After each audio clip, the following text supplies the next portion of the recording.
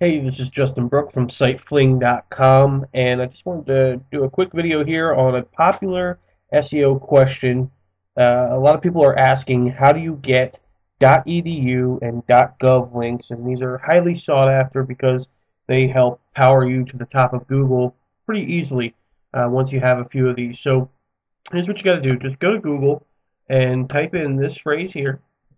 And what it's doing is in this section, it's telling Google, go find me all the sites that have .edu. And then in this section here, it's telling Google, make sure every site that you find for me has the phrase post a comment on it. So this is going out there and it's finding you essentially all the blogs out there that are .edu, and there's tons of them from I believe this one is a politician's. No, this is Stevens College, and it's a comment on a blog post, and you can post your comment in there.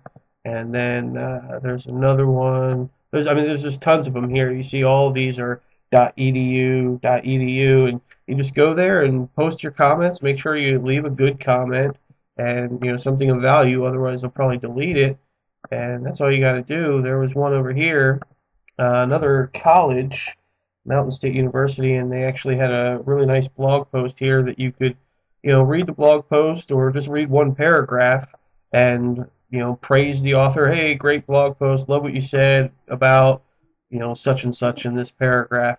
And then boom, you've got your link on here.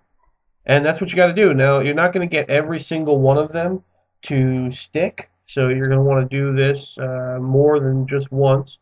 And you should know that there's probably anywhere between a 40 and 70% stick rate, depending on the quality of comments you leave on these blogs.